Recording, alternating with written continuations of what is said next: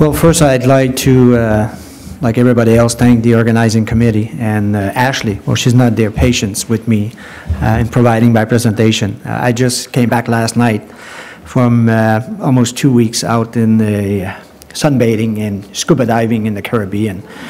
So I'm still surfing, and I don't feel I'm back to work, so I'm quite honored to be here and to be part of this this conference with so many prestigious speakers. Now, Samuel said it was his first Canadian Nutrition Society meeting. It is mine too, and I feel I'm the newbie here in this group. Even though it kind of brought back some memory to me. I did my master's degree with Dr. Germain Brisson. Probably none of you know him, but he was a nutritionist from Laval University.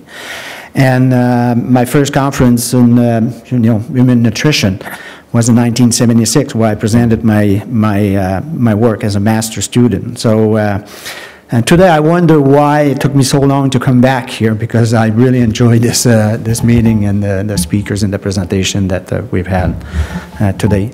So without further ado, I'll step into my presentation. What I prepared today is how many people are Aggies here? I guess we're all in food. We're feeding the world. But in agriculture, I gathered there's not that many of you here. So I think it's appropriate that I speak about agriculture and Agri-Food Canada, and the food industry in Canada to start with. Then I will present you some work that we did of an action plan to help support the industry and the sector to develop some health claims. The regulatory path is quite complicated, complex. So we had this action plan, and I'll give you a few examples with real data from scientists, not me. I'm not an expert, but and if I have some question, I think Dan he's here. Some of the data is from Dan Ramdat, who's here, so you can ask him the question. And finally, I'll speak about the path forward in this area. So first, what is the purpose of Agriculture and Agri-Food Canada? It's part of an act, and we exist. We have a mandate, and it's to inform, provide information, research and technology, policy and program and service to support the sector. So this sector can compete both nationally and internationally, manage risk, embrace innovation. That's how we grow new food products, and generate economic returns. So one has to understand that of the many departments in the Canadian government, we have a very strong economic mandate, and it guides a lot of our decision and action. So as a branch, and I just want to go back to this mandate, you can almost see the organizational structure of this department. Science and technology is the largest branch. We're there to provide research and technology. We have about 44%, almost 44% of the employees of Agriculture and Agri-Food Canada. But we have a policy branch, strategic policy branch. We have a program branch, and we have also a market and industry service branch. And I'll speak of some of the collaboration that we had between branches and other departments regarding health claims. So that being said, the science and technology branch, our role as a federal science provider is to inform, through science, that's the knowledge, regulatory and policy decision. As public servants, we don't make these type of decisions, but when there's knowledge, there's science needed, we're there to provide that information, that science, so the best policy and regulatory decision can be made. We also have a lot of scientists, and we're there to produce what we call far from adoption, applied science with broad stakeholder application. So that's more of the upstream, the more long-term, the more risky type of research that needs to be done, leading to innovation and support the sectors. And finally, we're there to support innovation, to improve the economic prosperity of the sector. And I would stress the word here, support. There are many ways to do that. We can be active with our science capacity and science technology branch, but we also have programs such as the last two agricultural policy framework that we named Growing Forward. That those are, the latest one is $1 billion investment into the agricultural sector. and a lot of it, almost $500 million, were dedicated to an agri-innovation program. I'll speak a little bit about it. So anyway, the focal point of all our activity are on agri-based production system. Agri-based production system leading to, products developed to food processing and finding their way to the table of people both in Canada and abroad. And we have some fundamental priority. That's what we want to ensure, that we enhance the sector's economical and physical resilience. We expand the commercial frontier, leading to new opportunity for sector growth. And we're there to enable a competitive sector, able to respond to market demand and prosper economically. To achieve those goals and fulfilling our role, we have developed sector strategy, and there are several of them, going from a commodity-based cereal and pulse, oilseed, all the way down to an agri-food strategy. There are, on the basis, there's a foundation for that, biodiversity and bioresources, and also the agro-ecosystem productivity and health.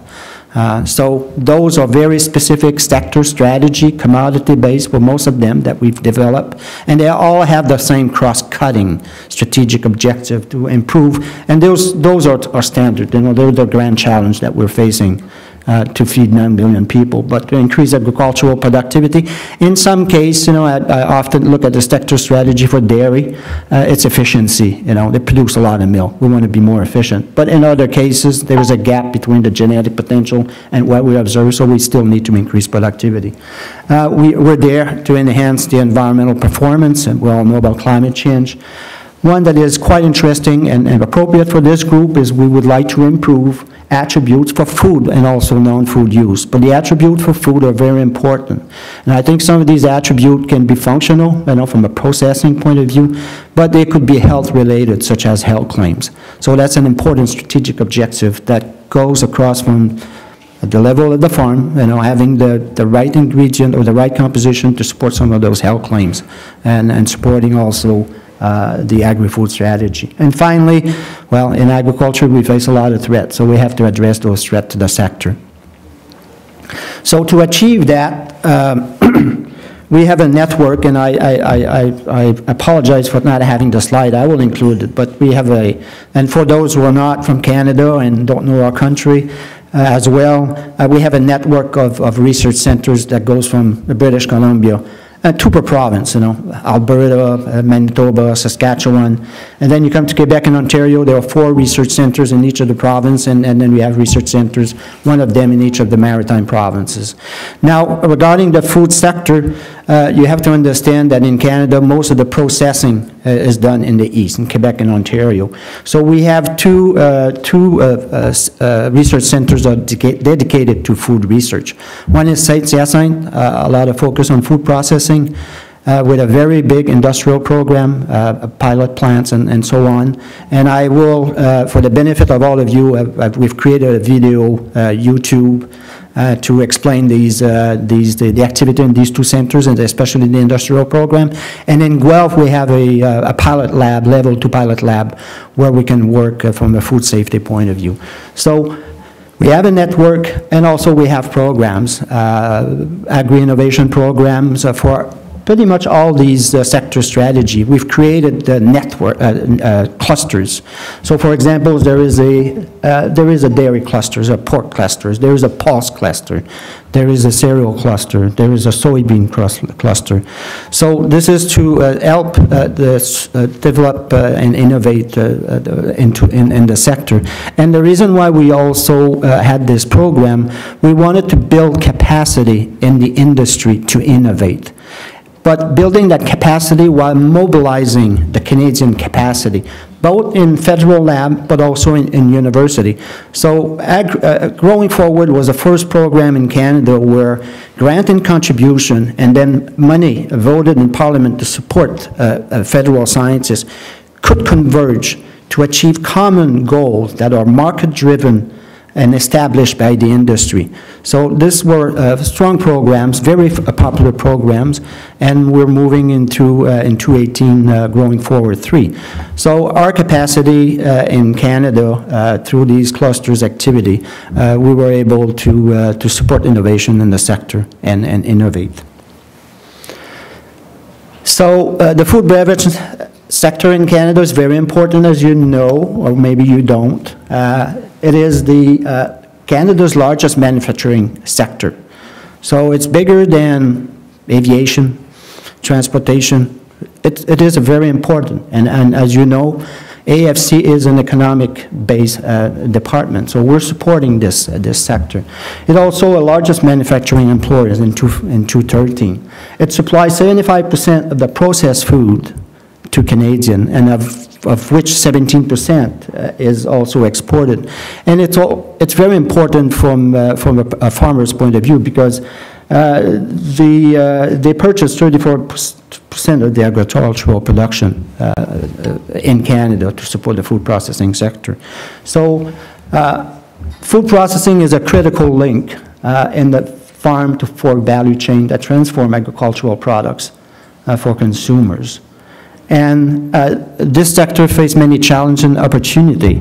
Some of the challenges are this persistent negative trade balance that we've been seeing over the year in Canada, starting in about 2005, 2007, and it keeps going down. And we would like to revert that. There's sometimes difficulty to meet the quality and cost requirement for customer in the export market. Canada is export-oriented in many commodities. We have a large country, very few people, and I think we can produce to help feed people, the 9 billion people on this planet. Now, there's increasing demand by consumers for healthier food products, so we see that very often. But there's also those insistent food recalls that are costly, which impact also consumer confidence. Growing environmental pressure. And finally, you have to understand that the food processing sector is between Quebec and Ontario is quite different. Large, multinational in Ontario, very large number of small and medium business enterprise in Quebec. So the way, especially the small, medium business enterprise, the way they can support innovation is with limited funding is a challenge for them. Now, the opportunity, well, obviously, a significant portion of the economic value in the food supply chain is added beyond the farm gate, obviously. Innovation in post-processing can help enhance the shelf life and nutritional quality of Canadian food and expand, both domestic and international market. Canada is an aging population and diverse population, so the demand for variety and healthier food, and healthier is not necessarily from a nutrition point of view, from a safety point of view, but also related to health claims to help maybe prevent or alleviate some of these food-related issue from a health point of view that are developing in people, not only in Canada but worldwide. So we need to develop innovative food products, and there's obviously a tremendous market opportunity for Canada in this area.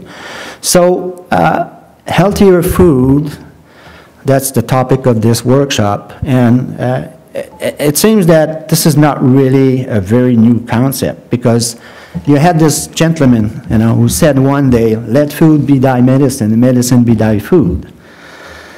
So this is quite old, and I think we might have forgotten about this concept, because I was wondering a little while ago in a major Asian city, and I came across this mural where it stated that the food industry pays no attention to health, and the health industry pays no attention to food.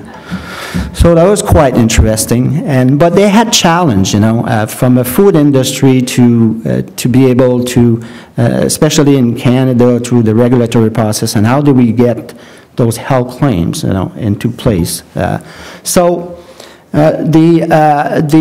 2008, and a little bit prior to that, we developed this action plan. And it had the goal was to help the industry to understand the regulatory process and requirement in order to facilitate the market entry of new food products. Now, there were three components. There was an industry engagement and knowledge transfer. That was led by the market, industry, and service branch that we have within AAFC. There was a science substantiation that was led by our science technology branch, and I will focus on this component. And then there was a regulatory enhancement, including fortification with Health Canada. So there you go. You have a partnership of different branches within the same department and two departments. And you'll see later on it kind of raised some question about mandate and mandate creep, but I'll explain that a little bit later. I'll focus on what we did in terms of science substantiation. Now, the logic model regarding science substantiation was quite simple. You have a sector or an industry that desires a health claim, and how do they get there? As one of two ways. Either you look at the totality of the science evidence, and you put that into a package, and you submit that to Health Canada, and they make a decision regarding the health claims. And I'll speak first of an example that was done regarding this. The health claim was for barley beta-gluten. And Dr. Nancy Aim from Manitoba was the lead on this health claim. And she started in 2007, she formed a consortium. Between 2007 and 2002, they gathered the data and they look at the scientific evidence using Health Canada interim guidance document for preparing a submission for food and health claim. Obviously, this interim data resulted eventually in something that is in place.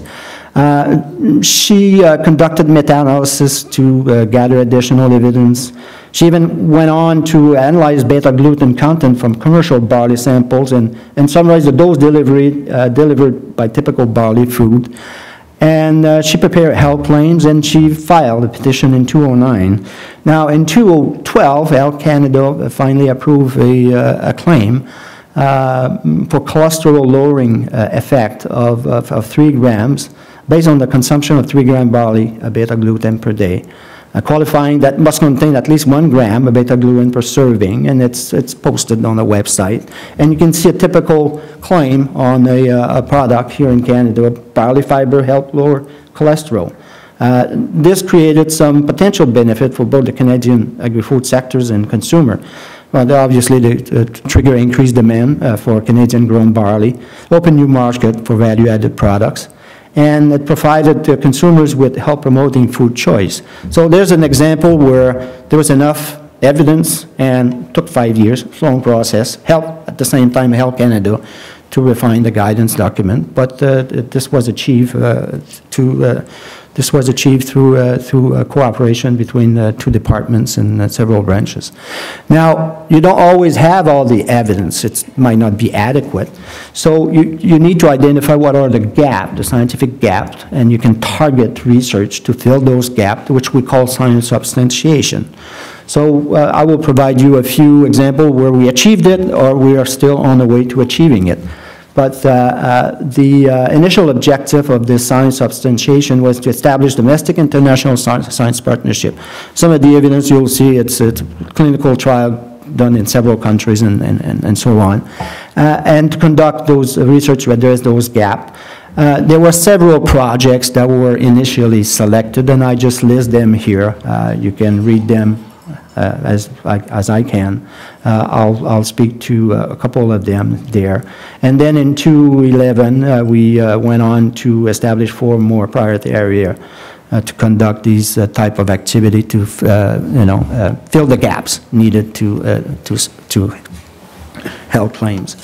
Now, Susan Dutch was one that worked on oat products and the blood cholesterol lowering effect, and she studied the efficacy but also the role of viscosity. So in her work, she prepared 4 different oat brand cereal with the same formulation, except that they were extruded to cause successive degradation of the soluble fiber, the beta-gluten. So you have molecular weight that goes from 2 million to 200,000. The control was a wheat brand cereal, equal dose of dietary fibers, and she used 2 different beta-glucan doses. What she did, she conducted a human feeding trial in three countries, Canada, Australia, and UK, 5 different centers, 367 participants. And you can see, some of the results that she obtained. Obviously, the wheat brand versus the old brand, there was a definite effect on cholesterol, LDL cholesterol. So LDL was lowered by 5.5% for high molecular weight cereal containing the 3 grams of beta-glucan per day. She demonstrated that, however, this efficacy was decreased as the viscosity decreased. And she demonstrated the mechanism of action is related to development of viscosity in the gut caused by beta-glucan. So there's one where we went from barley to oat and, showed the evidence needed to such claims. Now, another example, and Dan is here. Actually, the next two was from Dan's office, lab in Guelph. One of the effects that he was studying is the lowering of cholesterol of old soy flours. He wanted to determine the efficacy of this old soy flour, standardized at 2 different levels of protein. And there's a collaboration between 3 different institutions in Winnipeg, in Toronto, and in Guelph, involving about 243 participants. Now, the result might not have been what he was looking for, but science, we do things and we learn. So it did not really reduce LDL cholesterol or other risk factors, but he noticed that the processing in a muffin resulted in a loss of beta-glycinin relative to glycinin, and I think is suggesting that it informed the industry partner and realized that the effect of baking soy flours on the bioefficacy was affected. So they needed to change the processing method or breed soy with heat-resistant beta-glycine. So in this case, did not really fill the gap to yield to a health claim, but learned something along the way, and there might be some strategy being developed by the industrial partners to achieve such health claims. Now, the other example that Dan worked on, Dan Ramdat, was to assess the pulse industry. Pulse is an important growing business in Canada, especially in Western Canada. Pulses are rich in protein, and they have also a carbohydrate profile that is, lead to a slower degradation and absorption of glucose, hence impacting positively on glycemic index. So you wanted to look at the attenuation of blood glucose using whole lentil. So the result that he obtained was that about a cup of whole lentil will reduce blood glucose by 75% compared to an equal amount of starch from white bread. He also observed a significant reduction when half of the starch from white rice was replaced by whole lentil. But he also noticed that processing of lentils will affect the degradation of carbohydrate and might lose some of the beneficial effect in terms of slowing absorption. So there's more to be done, and there is a further study on the minimal effective dose of pulse in lowering blood glucose that is ongoing at the moment. So these results were added to the file, and the future result will be added to the file. Now I'd like to mention also, it's more downstream, but I'm very privy of work done by Pulse Canada with Chinese partner. And they really look at how they can take yellow pea flours and incorporate that into making rice or wheat noodle, biscuit, and a steamed bun.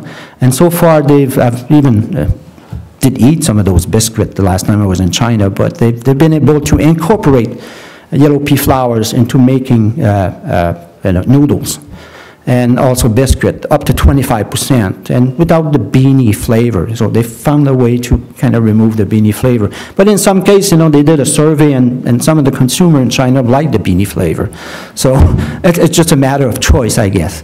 So obviously, there's some tremendous potential in terms of for the pulse industry here to be able to incorporate the high protein content pulses, but also slowly digestible carbohydrate, and thereby help attenuate some of the effect of on the growing issue of diabetes worldwide. Finally, Krista Power also working on pulse in gut health. She targets several type of crops. She works obviously on bean variety, chickpeas, lentil, flaxseed, and also asparagus. She used a mouse model where the diet is supplemented with whole food, and whole food is at dose achievable in using appropriate food preparation method for human.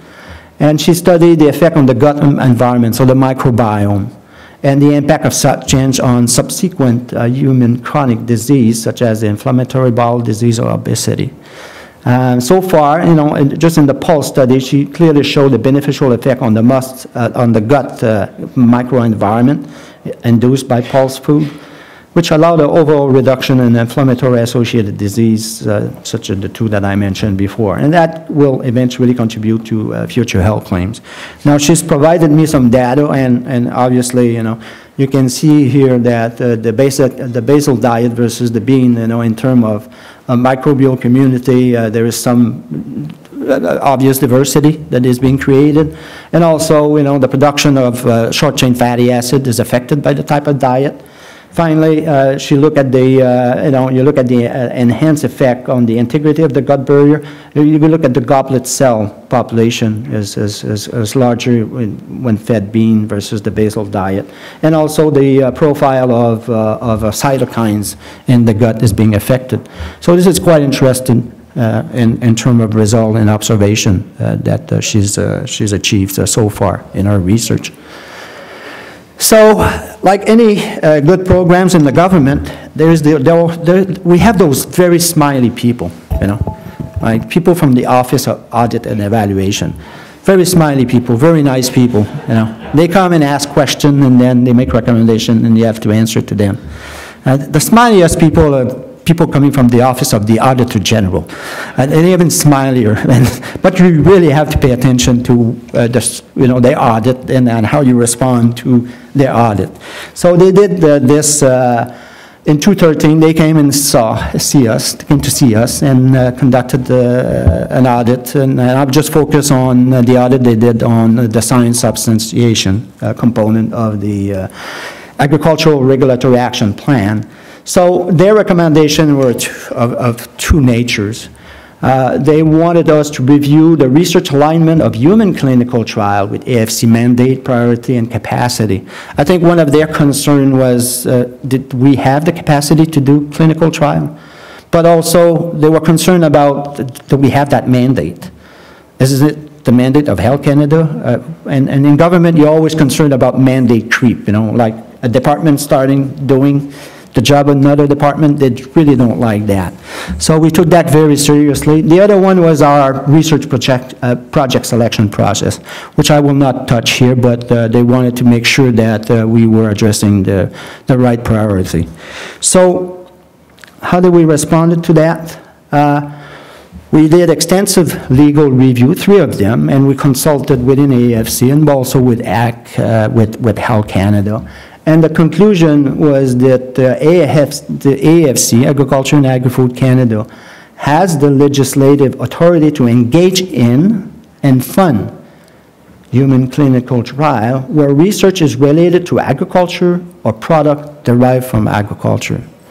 So we're not in the drug business, but if it's something that is coming out of agricultural products, we can engage in clinical trial. But there were some recommendations related to that that we had to adhere to. When you look at the product pipeline, one of the things that, it goes from foundational to preclinical and then to this end stage, which is where the claims and the authority to claim it is given to you. AFC does research only on new health products sold and consumed as food. So, example, the probiotic, but not on pills, capsule, etc. We can participate in clinical trial, but it is at the discretion of the minister. And it's only through a collaborative or a research and development agreement, and I'll explain a little bit more about that, with licensed medical or clinical capacity and expertise. So our scientists can continue to perform and publish foundational and preclinical research. So these steps here, we can be involved, and I showed you a few examples. But when it reached this level of clinical trial, we can have one of our scientists being the PI, but the person conducting the clinical trial has to be a certified medical clinical investigator. And this is when the minister might say, yes, you can do such work. Now, the other aspect of collaboration that we have established, not only with the CRADA, we can be involved as scientists in the department, but we can also support other organizations, either university or the industry in the conduct of clinical trial. But that's through the use of contribution agreement. So Vote 10 is just a government jargon. It's grant and contribution that we give to an industry or to university so they can conduct the research, in this case the clinical trial that they wish to conduct. Mind you that to protect the Crown from liability, we've inserted both in the CRADA and the contribution agreement some clause, one of them also being the fact that they have to conduct a clinical trial using certified medical clinical investigator. Now the last aspect where we could be involved, and I'll be frank with you, I don't see very much hope for that particular approach. The department would, through procurement, would have a service agreement with a service provider to conduct a clinical trial. We're not in the business of selling food or food with health claims. We're there to support innovation, but the latter tools to do such work might not be used by this department. But obviously the first two are there to support innovation, to support the conduct of clinical trial leading to health claims. That helping our sector to be competitive and commercializing innovative food that will help the health of Canadians and people worldwide. So that being said, this is what I had to present to you. I want to thank you very much for inviting me to make this presentation. And now that we were on the tulip discussion this morning, I would invite you to go by Dow's Lake, which is a little bit south from here. And by the time you get there to Dow's Lake, you'll see the wonderful tulips that are growing there. And if you keep going southeast, you'll get to the third most visited site in Ottawa, which is the Central Experimental Farm. So you'll walk through the Arboretum, and then you'll get to a floral garden, and then you'll see the farm. So if you have time, please do so. It's a very nice place to go in the spring, especially if you like trees and flowers and plants being grown in the field. So thank you very much. I'll ask the first question about the health claims activity. So is AFC still continuing on supporting health claim development? Yes, through the what we call Growing Forward 2, which runs between up until 2018. We've had several clusters, filing requests to do such conduct such studies.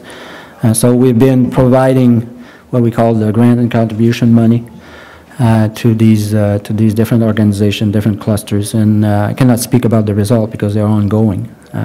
But obviously, just an example, the dairy industry is looking at how dairy products can have an impact on cholesterol also, or on calcium absorption, or on, that one seems to be so obvious, but they're still interested in doing clinical research on that. Also on diabetes, incidence of diabetes. So yeah, several of them. Pulse Canada is doing some work in this area, and so on and so forth. So yes, we do provide that type of funding. Yes. Thank you for the presentation. Very interesting. I am interested.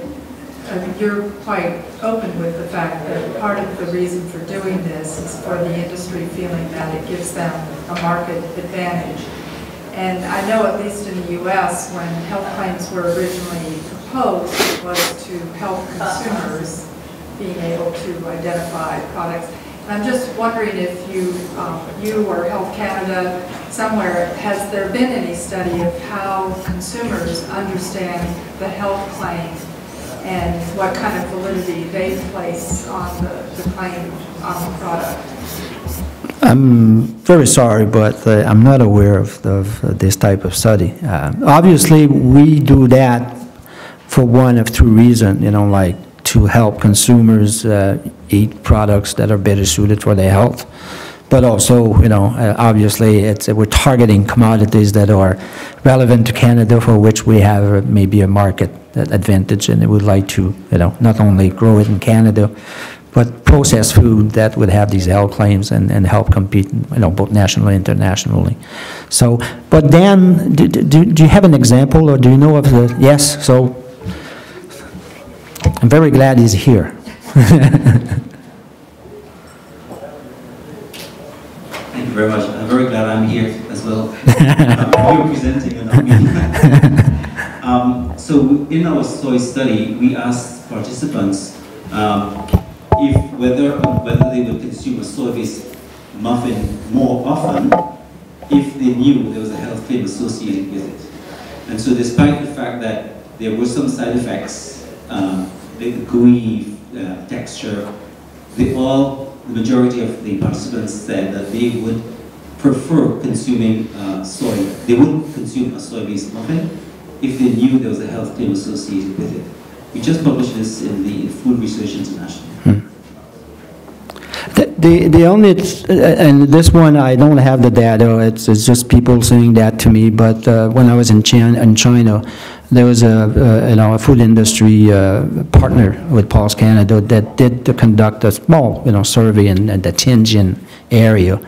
And clearly, people, yes, if food's going to kill you, they're not going to like it. But if food is going to be healthier and help you alleviate some of the, health problems that you have, obviously they were responding, to these type of products. So it seems to us maybe a no-brainer, but I'm not very much aware of very extensive studies where this has been done through consumer studies. But maybe other people do. Maybe I just might comment. Really interesting presentation. There is actually a project that's just finishing in Europe called CLIMBO. They have some incredible acronyms for that. CLYMBOL, and it's actually a project that looks at the role of health-related claims and symbols in consumer behaviour, specifically looking at the impact of the health and nutrition claims regulations on consumer behaviour in purchasing products that have nutrition health claims on them. So they're actually, and I didn't realise this, but they're having their final conference, I think, on June 15th, 2016, this year in Brussels. So really interesting. But I can tell you, it does influence me. Other question? Yes? Well, very interesting data you showed. So the pulses, it's the year of the pulse, so yes. Very appropriate. I was just also reflecting on the link with Europe. Our EFSA is quite strict regarding health claims. At least that's what I understand from the regulators and also from the industry people. And I am involved sideways a little bit. My colleagues are involved in judging these dossiers. It's quite a lot of, big numbers of pages. Do you ever correspond with them, or are you less strict, or more strict, or how is this relationship globally, so to speak? Well, I can tell you that the big industries of course are global. Yeah. Well, through the action plan there, we work with Health Canada to develop their guidelines, for health claims and try to establish a path for those who are interested in seeking such health claims, how to do it.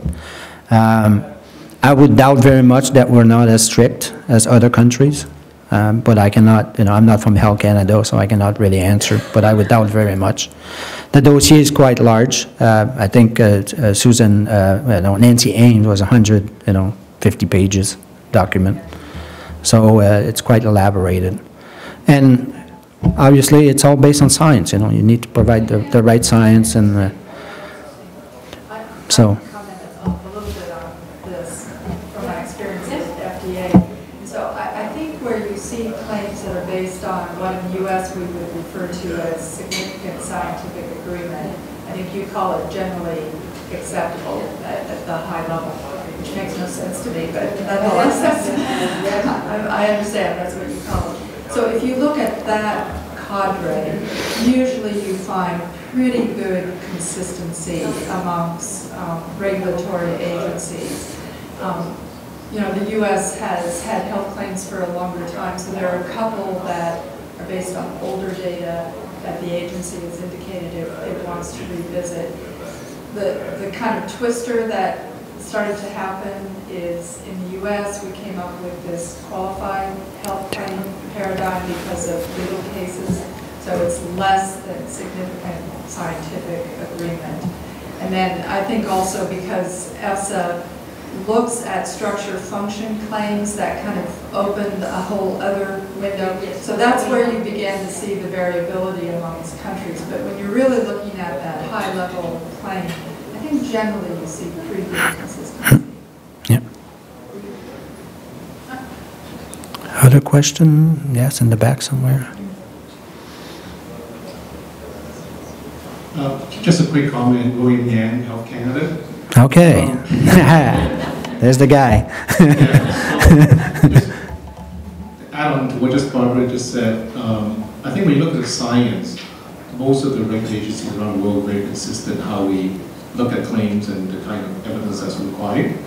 Now obviously there are differences in how we actually regulate and whether certain claims mandatory, other ones are optional, so there are differences there. In fact, for the last few years now, we've been having regular engagement with EFSA, with our colleagues in Australia and New Zealand, specifically having regular meetings and calls on health claims and trying to be as harmonized as possible in how we look at evidence and how we regulate these claims. So there's a lot of work going on internationally. We all face similar claims, so it only makes sense that we leverage our resources and work together rather than separately and creating more confusion. Yeah. Thank you very much. Harmonization is the key word here. Well, thank you very much.